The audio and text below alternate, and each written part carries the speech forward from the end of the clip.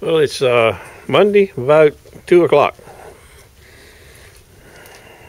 I was sitting around the house about 10 o'clock, not doing anything, getting ready to unload all my stuff from the show, pack it back up and unpack it. You know what I mean? I get a telephone call. I get 3 telephone calls, actually. I got 8 or so globals. I got one of these fell on the floor. I got 3 pocket knives, 3 restaurant type knives, and I guess these are fishing knives for some guy. They look like fishing knives, you know. They got dishwasher stains on them. Globals in good shape. And then a lady called me and says, I got some shuns I need to get sharpened. I got your name from Williams and Sonoma. Can you do my shuns? I said, sure. How many do you have? 2 or 3? She says, no, I have a whole block. I said, okay. So we got 1, 2, 3, 4, 5, 6, 7, 8, 9, 10, 11, 12, 13, 14, 15, 16 globals. I presume these are steak knives. Little microchips. I looked at some of them.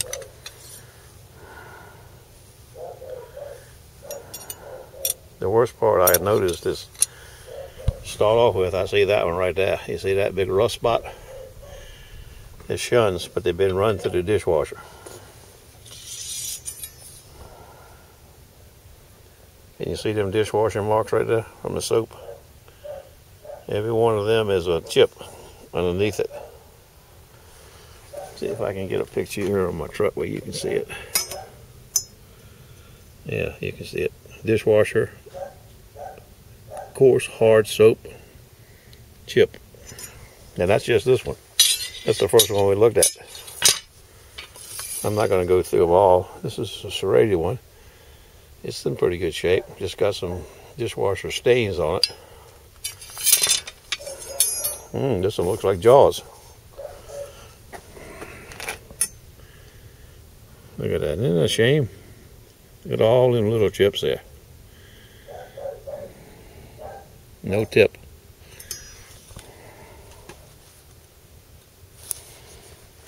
The nature of the beast, it seems like. This one's not too bad.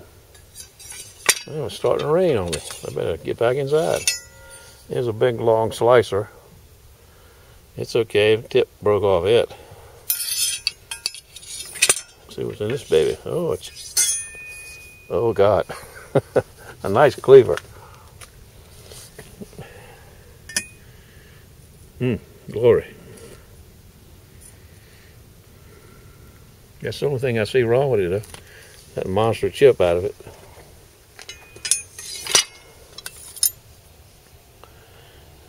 Oh, we looked at that one already. Oh no, we looked at that one. All right, I think we're done looking. This is a pretty cool knife here. It's a HK. I think it's a Bench-made copy that they made for a while. Auto.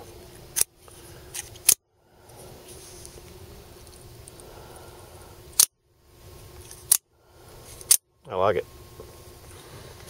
And here we got a Emerson.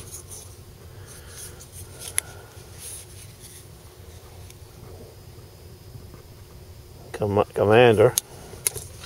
And here we have a Bench-made Auto. 5,000, I think. Mel Pardue design. Yeah, 5,000. Pretty nice knife.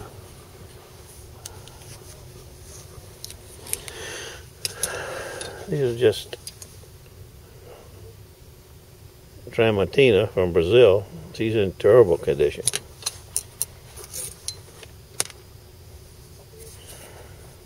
These are Dexter Russell soft grips, different sizes. It's all the same knife. Dishwasher stains on it. Some pull-through sharpener look like it's been used on it. Okay, I got to go to work now. Stand by.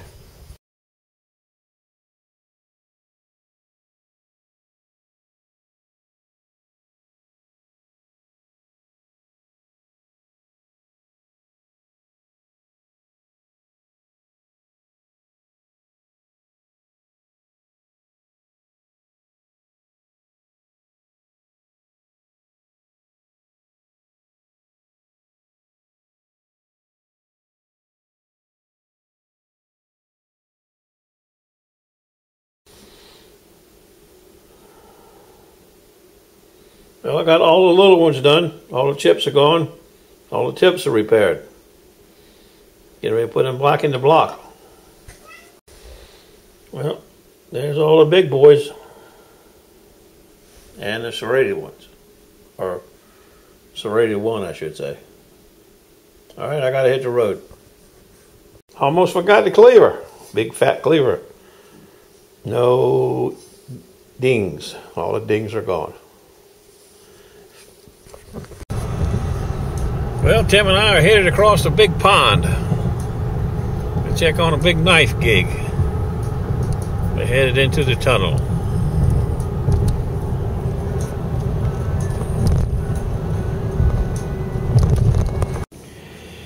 Well, it's not quite 3:30. We're back from the Air Force Base. We had a hell of a time getting in. Pass was supposed to be arranged, this and that. We had a 2-hour wait at the visitor center. We finally got in about 1:30. We did 21 knives, 16 in one spot, 5 in another.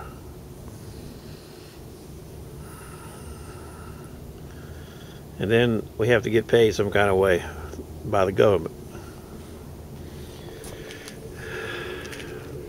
About 10 minutes. Low Tide Tim is on his way over here again. We're going to get into Colorado. We're going to head to Elizabeth City, North Carolina. And there's only one reason we ever go to Elizabeth City.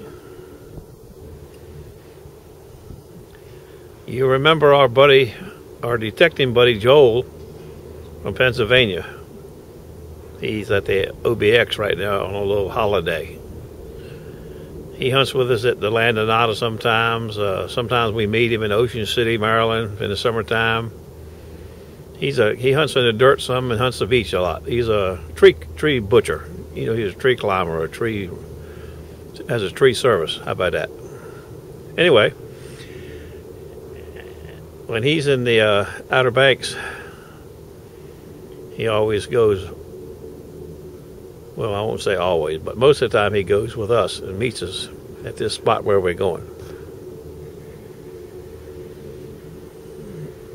Place opens at 5. I doubt you remember what it is, but I'm not going to tell you until we get there. It's like glory. With a big G. Stand by. Oh, man. I had it off.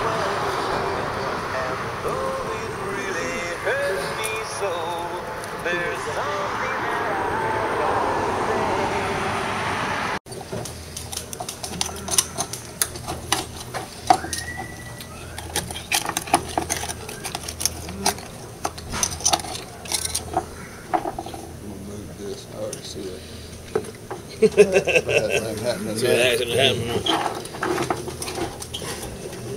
Wet lap.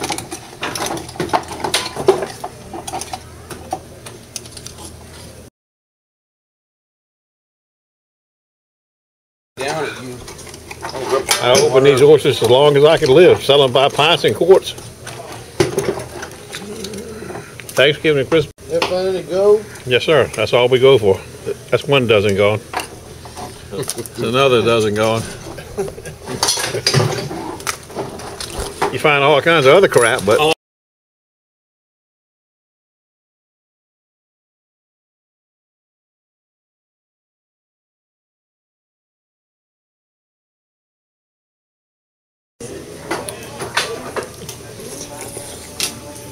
Tim's working on 2.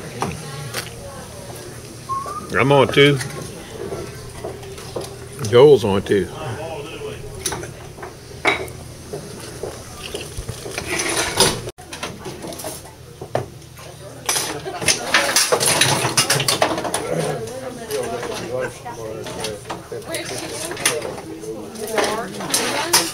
Steamed. We got something coming like that. Get a few more crackers when you get a chance. No problem, buddy. It's crazy a little bit on the way down to the thing,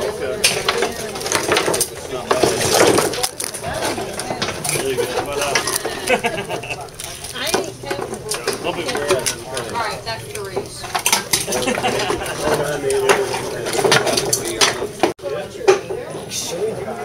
Steamed.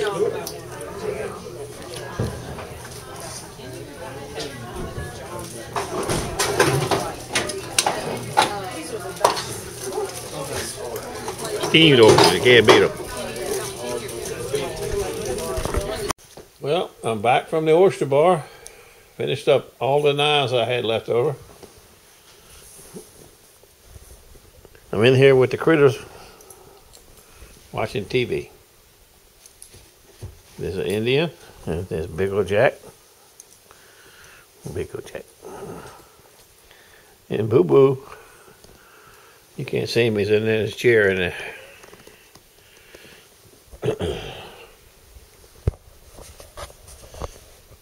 But a nice kind of day. But I'm finally over it. And I don't have any knives for tomorrow, finally. Unless I get a call from somebody. What are you barking at? The rest of the knives, all the knives are in that thing right there. Done. D-O-N-E. Done. I don't even want to see a knife tomorrow. Do what, Jack? No. Been too many knives. There's been no walking, no spinning. Look, you Indian. That's it. My buddy Joel is, like I said, he's at the Outer Banks. He's going to Corolla tomorrow and hunt on the beach at Corolla. He'll give me a report. Unless I got some reports in the last 2 hours from the local guys, I don't know that they found anything today. If they went. But I'll go check it, and if it is, I'll shoot it on here. Stand by.